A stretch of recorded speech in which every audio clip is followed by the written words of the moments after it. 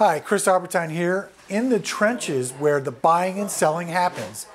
I always tell people I'm doing these videos because if you wanted to go ahead and get information, technical information, there's Yahoo Financial, there's MarketWatch.com, but I'm trying to tell you guys what is going on in the trenches, what is going on in the actual market where you have to actually physically buy and sell something, what I call the hard money and cash and carry aspect of the business. We're going to talk about platinum right now. What happened in 2018 to platinum? You know, I always go to my friends at kitco.com for a lot of the great graphs that they have. I'm looking at a couple right now, and we're going to put those up for you as well. But platinum at the beginning of this year started life somewhere around $980, almost $1,000. Right now, platinum is at $789, so it's down about 20%. But what's more interesting is that platinum is almost half the price of gold. Gold's at $1,312 right now, $1,312. Platinum's only $789. Is platinum hard to get? That's another question. Well, no, platinum isn't. There's been times where people have come in and tried to order precious metals, and I say, hey, there's a long lag in delivery because you can't get it.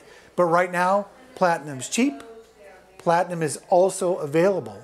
The premiums for platinum, 50 bucks an ounce for bars over the spot price, and 125 for gold eagles.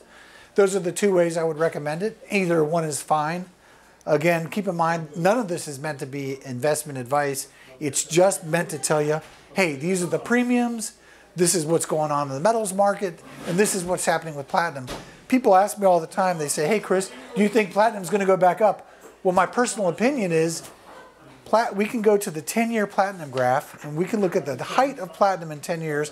Between February 11 of 2011 and 2012, platinum spiked at somewhere in the neighborhood of $1,900, almost 3 times what it is right now.